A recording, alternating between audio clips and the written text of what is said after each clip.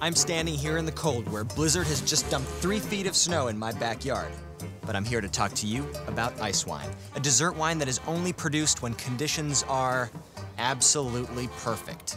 See, what you need is a location that's warm enough in the summer and fall to grow the grapes, but cold enough in the winter to freeze them. Here's how it works.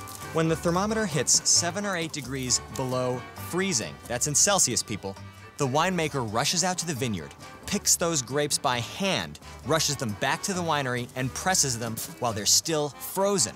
Now, why do they need to be frozen? See, a grape is mostly water, sugar, and flavors. And in its liquid form, water is like a public golf course. Anyone is allowed to play. Sugar, salt, acids, bases, what have you. But when water freezes, it turns into an exclusive country club, thumbing its nose at those other molecules. Only H2O is allowed in. So that means that when the grape freezes, it's actually just the water inside the grape that's freezing. All the good stuff, sugar, acids, the components of flavor, are left out. So, when those frozen grapes are crushed, like that, all the water turned ice is left in the press, and what comes out is an incredibly concentrated juice that is fermented to make ice wine. The result is an elixir that is as sweet and racy as a first kiss.